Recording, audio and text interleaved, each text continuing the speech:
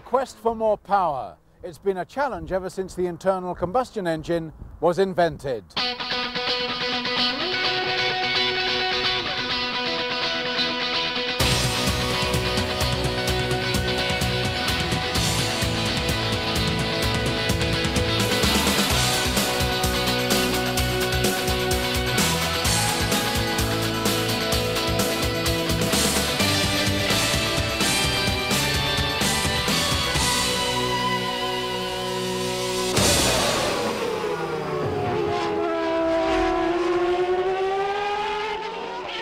Today's Formula One racing engines develop incredible power. They're tuned to the nth degree to produce mind-blowing lap speeds on the circuits of the world. But that's all they're good for. If you tried to drive one up the high street, it would soon splutter to a halt. In the real world of transportation, the car engine has to be much more sophisticated. The owner expects it to be reliable, to be smooth, both at low and high speeds, have the best fuel economy ever, and out-accelerate the competition at the traffic light Grand Prix. But the engine also has to satisfy the authorities by having low noise decibels and a clean exhaust. Exhaust emission regulations continue to become stricter and more widespread worldwide. And in recent years, great steps have been taken in the development of fuel injection and efficient electronic engine management systems to meet the requirements. Of course, the problem doesn't end here. The demand for power and performance continues, but even stricter emission regulations are progressively being planned to take us into the 21st century. At Rover, we are confident that our engine designers are more than equal to the task, meeting the customers' demands and complying with future legislation. You'll remember the introduction of the exciting all-new K Series engine conceived in 1984 and successfully introduced in 1989. At that time, some critics suggested that 4 valves per cylinder in a small mass-production engine was over-engineering. But our far-seeing engineers knew better. They had recognized the need to design an engine which could be developed through the 90s to meet future performance and emissions criteria. And that's exactly why the engine continues and will continue to be so successful. Initially, we had the 1.4 K16 engine with single-point fuel injection for the Rover 200, followed shortly afterwards by 1.1 and 1.4 K8 versions with carburetors for the Metro in 1990. Recently, we introduced the 1.6 Dampliner K16 engine in the new Rover 400 with multi-point fuel injection, and a 1.8 version is being fitted in the MGF. A policy at Rover has always been to allow shelf engineering. This means our designers are given the freedom to research and develop worthwhile projects not directly linked to any specific model program. In other words, they are given the time to work on a project without the pressure of new model deadlines. When the project proves to be of potential value, it is then put on the shelf until it can be slotted into the company's development plans. One such shelf-engineered project was Variable Valve Control, or VVC for short. Research on it started in 1989 under the codename Hawk, and the development work looked extremely promising, so much so that the design was patented to ensure it couldn't be stolen. It came off the shelf when the decision was made to produce a high-performance version of the 1.8-litre K Series engine for the MGF. Before we look at the Rover VVC itself, let's first take a few moments to remind ourselves of a few of the principles of the 4-stroke cycle of the internal combustion engine. On the first downward stroke of the piston, the inlet valve is opened by a lobe on the camshaft to allow air-fuel mixture to be drawn in. The inlet valve closes, and on the upward stroke, the mixture is compressed. Near the top of the stroke, the spark plug ignites the mixture, and the resultant high temperature produces a rise in pressure of the gas which forces the piston down on its power stroke. By the time the piston comes up again, the exhaust valve has opened to allow the now used gas to be forced out, and the cycle starts to repeat itself. Now, as you know, in practice, the procedure is a bit more sophisticated than that. For example, the camshaft is designed to open the inlet valve before the exhaust has closed.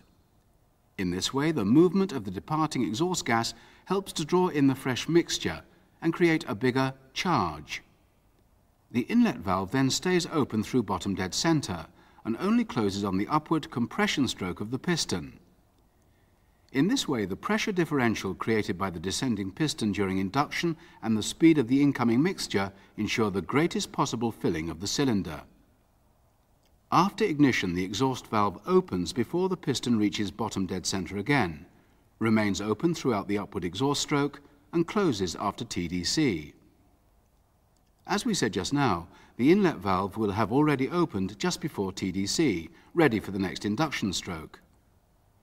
The period when inlet and exhaust valves are both open together is called the valve overlap period. Now, in conventional engines, the design of cam profile and therefore its valve overlap period is fixed, so its shape to open and close the valve is already a compromise between providing the best possible power, economy, idle quality, and exhaust emission. But if it were possible to vary the profile, then the opening and closing period of the valves could be changed to suit driving conditions. For example, to get the smoothest idle with the least emissions, ideally you need a very small overlap. For bottom-end acceleration, early inlet valve closure is ideal. And for high-speed performance, the inlets need to open early and close late to maximize the time available to draw in the mixture. And that is where Rover's brilliant new VVC design comes in, because it does just that. It allows the inlet valve opening and closing period to be changed automatically to suit the performance required. Let's see how it works. As you know, the K Series engine design incorporates pairs of inlet and exhaust valves. And the first principle to understand is that on the VVC design, larger or smaller overlap is achieved by speeding up or slowing down the turning speed of each pair of camshaft inlet lobes, even though the crankshaft continues to turn at an even rate. Here you can see the time that the valve is open is constant for a given speed of rotation. If the rotation speed of the lobe is slowed down during the time the valve is open, it will stay open for longer and closed for a shorter period of time. Similarly, if the rotation is slowed down when the valve is closed, it will stay closed for longer. And that is exactly what happens in the Rover VVC engine. The pairs of inlet valve lobes can be speeded up or slowed down even though the drive speed of the timing gear is constant, and thus optimize the engine performance under all conditions. To achieve it, the 4 pairs of inlet valves are each driven independently, the front 2 pairs by the timing belt and the rear 2 pairs by a drive belt from the rear of the exhaust camshaft. As you can see here, the drive to one pair is through the center of the other. The clever bit takes place within this drive ring. Let's see if we can explain what happens using this simple animation. The drive ring has 2 slots in it, and the drive from the timing gear connects to one of the slots in the drive ring through a crank. The drive to the camshaft lobe is from the other slot and also through a crank. The position of the drive ring can be moved up or down relative to the shafts, and the slots allow this to happen without distorting the shafts.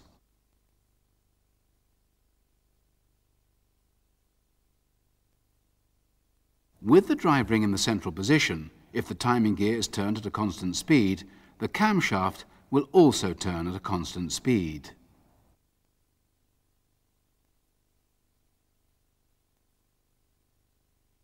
If we now move the drive ring upwards, it will turn eccentrically.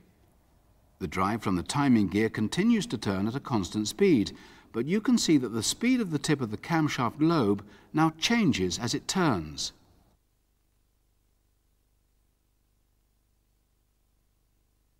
This is because the camshaft crank has to move up and down its slot during each revolution whenever the drive ring is moved from its central position.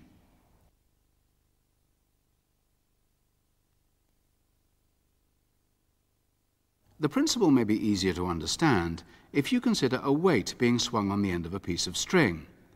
The weight will travel at a specific speed for a given length of string. If the string is lengthened but continues to turn at the same rate, the weight will have to go faster to complete a rotation in the same time. If you lengthen and shorten the string during the revolution, the weight will speed up or slow down as the length is changed. The same principle applies to the VVC camshaft. Because the pivotal position of its drive pin moves up and down in the slot as the drive ring turns eccentrically, the speed of the cam will change.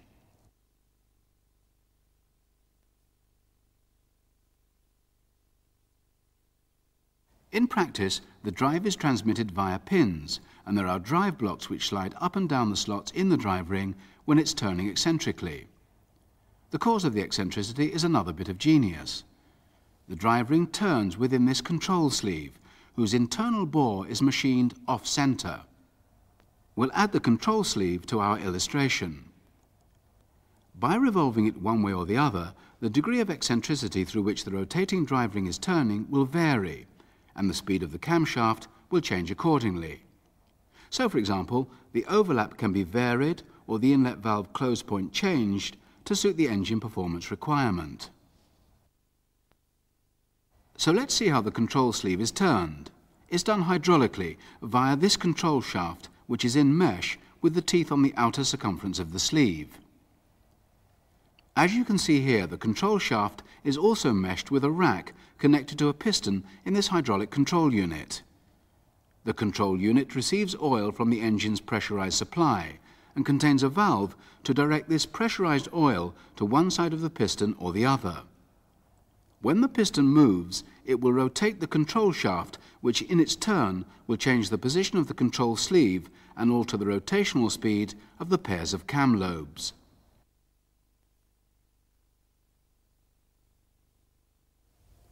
This section camshaft carrier helps to see the components we've just been talking about. Here are the two pairs of camshafts we mentioned earlier, each pair with its own drive ring and sleeve, but linked by this control shaft. Here is the hydraulic control unit, and you can see its piston and rack in mesh with the control shaft. Movement of the piston is controlled by this valve, which directs oil to one side of the piston or the other. The position of the valve is dictated electronically by the engine MEMS unit. The MEMS receive signals from the usual sources, crankshaft speed, throttle position and so on. But in addition, on the VVC installation, it needs two more inputs. One is an inlet cam period signal, which it reads from a reluctor ring on the number 4 cylinder camshaft, and the other is an oil temperature signal, so it can allow for variations in oil viscosity as it warms up. The result of the VVC design is that the inlet cam period can be varied by up to 70 degrees, which allows the inlet and exhaust valve overlap to be changed between 21 and 58 degrees. The benefit of all this is a dramatic increase in engine performance over the non-VVC 1800 K series, 145 PS of power instead of 120, and 174 Newton-meters of torque instead of 166. The engine will rev happily to over 7,000 RPM, and the wide torque band ensures that it will pull strongly even in top gear. And it's encouraging to know too that for all its power, the engine gives an excellent fuel economy and is already complying with 1997 standards of exhaust emission. So much for the working principles of the VVC design. Before we finish, let's look at servicing aspects. Initially at least, you won't have to worry about overhaul of this very special valve gear. If you get any problems, you should go through the normal prior consultation channels to establish what you should do. If you are asked to change the head, it's done just like a regular K16, but don't forget, this is a damp liner engine, and you will need special tool 18G 1736 to hold the liners down whenever the head is removed. The all-important cylinder head tightening procedure is the same as before, and you fit the timing belt in the same way too. The replacement head will be supplied with a rear drive belt fitted, so the two camshafts are already timed to one another, and all you have to worry about is timing them correctly to the crankshaft. Check that the camshaft timing marks are in alignment, and if not, use tool 18G 1521 to turn the gears until they are. Then fit the locking tool 18G1570. Check that the crankshaft marks remain in the safe position. Then fit and tension the belt in the normal way. Finally, a word about fault diagnosis. In case problems arise, you will be able to use the diagnostic skills of Test Book to help you. As we said earlier, the position of the VVC hydraulic control unit is decided by the engine's MEMS unit, and Test Book is programmed to analyze the whole VVC electronic control system.